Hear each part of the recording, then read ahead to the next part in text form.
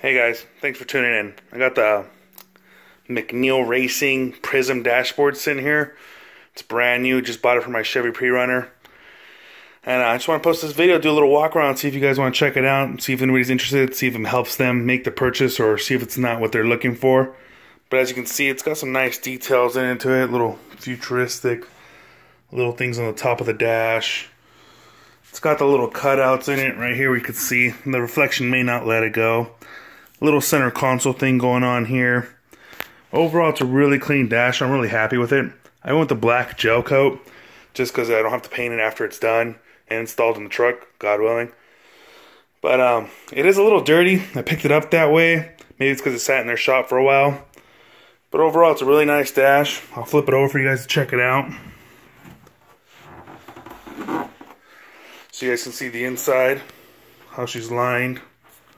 She's not too thin, but she's not too thick either, not too heavy. But here's the McNeil number if you guys are interested in ordering. Overall, I got no complaints. Lead time was a little long, but rather than that, it was good and smooth.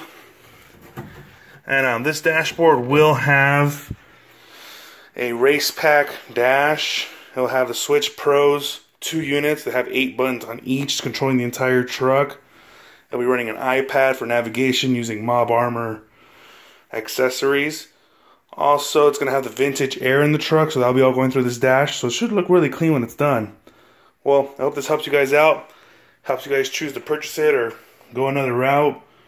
Thanks for watching. Hope you guys like it. Please subscribe.